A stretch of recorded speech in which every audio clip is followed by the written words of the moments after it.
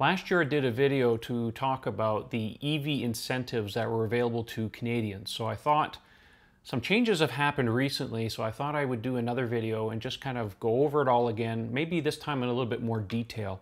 So I'm going to start on in no particular order, but I guess we'll start on the West Coast and kind of move towards the east. Now, just so you know, unlike the US, which is always in the news about the EV tax credit, in Canada there's only 3 provinces that offer incentives for EVs. That's British Columbia, Ontario, and Quebec. Having said that, let's start on the West Coast and start with BC and just kind of go over a little bit what they offer. So the first thing you need to know is BC offers something called the CEVforBC Program that offers a pre-tax amount of up to $5,000 for a battery electric vehicle, a plug-in hybrid, or a fuel cell car that have battery capacities of 15 kilowatt hours or more. Fuel cell cars can also get an additional $1,000, so up to $6,000 total depending on the vehicle that you buy.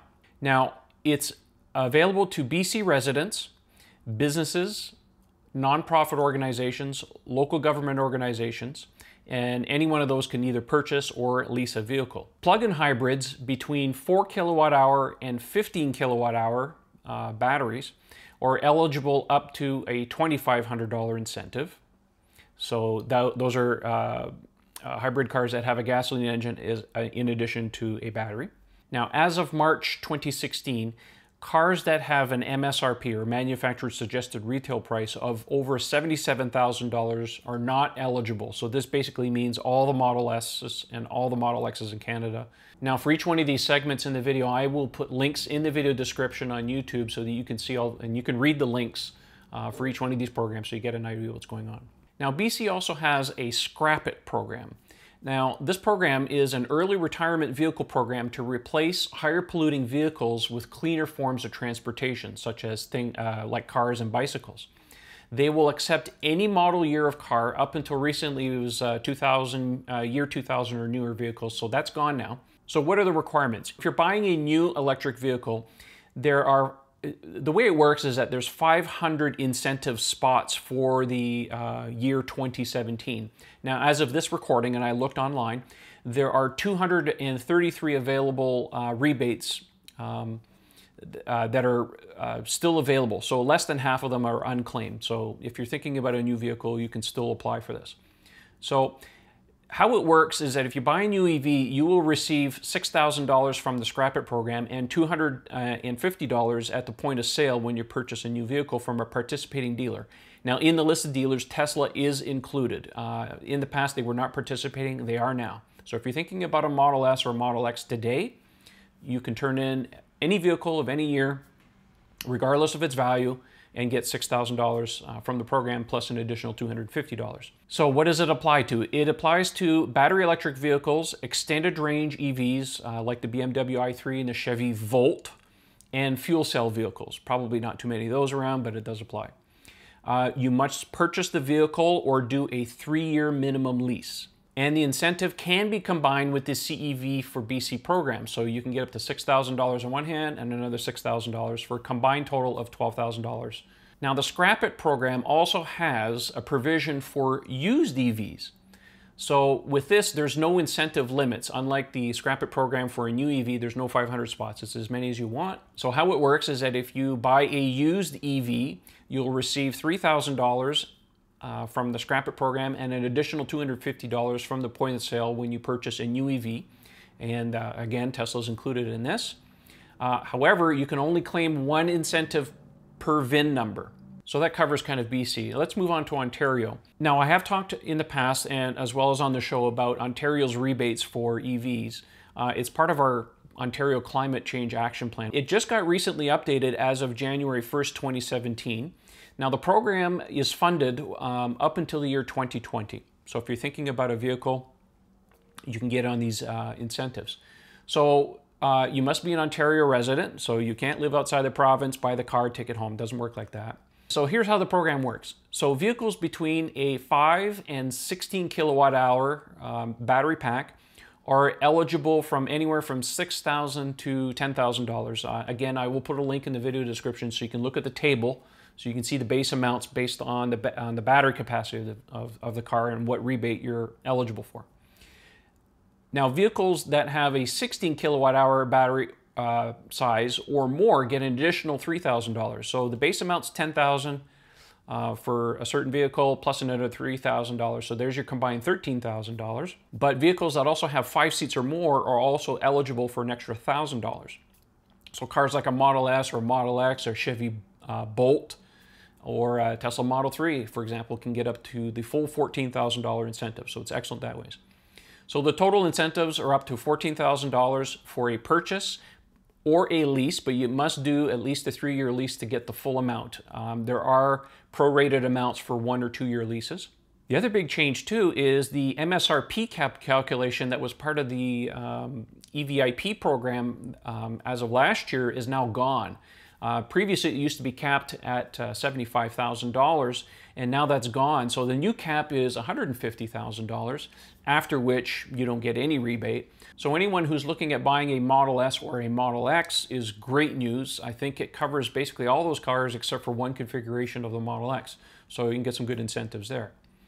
There's one extra little tidbit as part of the incentive is that for high occupancy vehicle lanes or HOV lanes, you can get green plates for the vehicle instead of personalized plates or the usual blue plates, and that allows you to use these lanes with a single occupant on board. So that's good news for the people who travel quite a bit. There is also a provision for accessing HOV lanes that have, there's a stretch of highway, I think it's in the Burlington-Oakville area, where you have to pay a little extra to use these, and that gives you access to those too. You still have to pay the fee, but you can get use of those too, but you still have to apply for that. Now, Ontario also has something called the EVCIP incentive, and this is for the purchase installation of an electrical vehicle supply equipment, or an EVSE. That's the box that goes on the wall if you want to plug your car in with a special charger. Now, what the rebate does is that it covers 50% of the cost up to $500 of the charger or the EVSE that goes on the wall. And it also covers 50% of the cost up to $500 for the installation by a licensed electrical contractor and the final ESA inspection. So it's a combined rebate of up to $1,000 that you can claim. Now, I did mention a little bit before about the climate change action plan that Ontario has. Now, some of the details I'm going to tell you right here are pending. They have not been necessarily implemented yet. So one of the things that the government is looking to do for purchasers or owners of EVs is to give us free overnight electrical vehicle charging for home and multi-unit residential customers. Those are people that live in condos, apartments, starting sometime in 2017. Now, this hasn't been implemented yet, but it's still on the books. I've tried contacting the government a few times, and they have not been able to give me any kind of update on this. I generally just got a canned answer at this point. So I'll try and keep on top of that. If I find out any information, I'll let you know. Now, the other part of the Ontario Climate Change Action Plan is the government is looking at ways of eliminating the HST, our tax, on zero-emission vehicles. The government said that they're exploring ways to provide full HST relief by 2018. Now, again, this is not in place yet. I haven't been able to get any updates. So hope for the best, plan for the worst if you're looking at a vehicle. So plan on paying the full tax amount. But if it does come to fruition, that will make the cars even more affordable.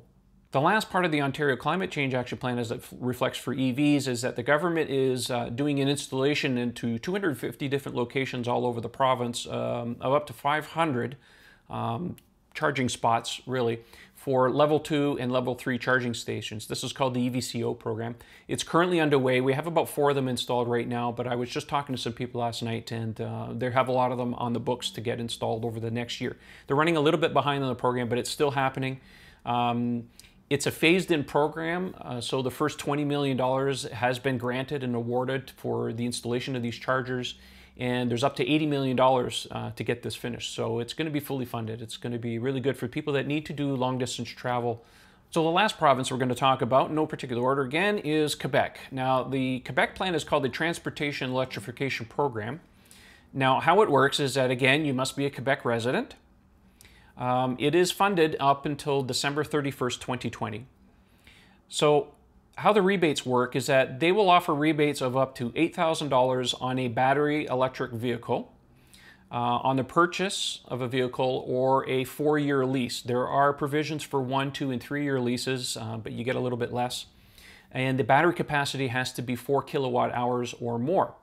You can also claim a $4,000 rebate for a plug-in hybrid that has at least a 7 kilowatt hour battery pack, but it also has to be less than 15 kilowatt hour. There's an $8,000 rebate on a plug-in hybrid with at least 15 kilowatt hour battery pack. And there's only a $500 rebate for those with hybrid cars. So things like a Toyota Prius that has a gasoline engine and a battery pack, but you cannot plug it into the wall. These rebates can't be combined, by the way. It's whatever works out on the table. Again, I'll have a link in the show description, and you can look at what vehicles are eligible and what the amount you would get on the vehicle. It's actually well set up. Now, Quebec also has rebates on home charging stations, so it will cover $350 of the purchase of an EVSC, that's the charger on the wall, and up to $250 for the installation and the power supply equipment to make that work. The other provision for that too is the EVSC must be new and it has to be 240 volts. So the last thing you may be thinking is, I don't live in any of these provinces. There's no incentives. What can I do? So my suggestion is contact your local Minister of Parliament and then ask them what their plans are to try and get more electric vehicles on the roads. Don't make it about incentives or rebates. That's not the goal here. It's about doing the right thing. And while you're talking to them, or you're writing to them, or communicating with them, point out what BC, Ontario, and Quebec are doing to get more EVs on the road and encourage them to look at our programs and try and do something similar to that to increase the adoption of electric vehicles. Because, and I think I've mentioned this before, that right now electric vehicles cost more than the equivalent of a gasoline engine vehicle. So incentives are there, just like anything else, to get people to change their behavior, maybe consider something else that they would not normally be able to afford, until the cost of these vehicles come down to a reasonable level to be on parity with a gasoline vehicle, where at that point the incentives are no longer needed and they can be phased out. So that's it for today. I hope that it helps to explain a little bit more of the details on these different incentive programs on the different provinces. Again, look at the show notes at the bottom. I have links to every one of these, and you can read it for yourself and determine whether it works for you or not. Anyhow, so that's it for today, and don't forget to follow us on Twitter at Model 3 Owners. You can join our forum at model3ownersclub.com. Appreciate if you'll take a look at our Patreon page at patreon.com/Model 3 Owners Club to keep the channel going. And hey, we got some really cool t-shirts too if you're interested, everything about the Model 3. That's it for today. Thanks for watching. We'll catch you next time.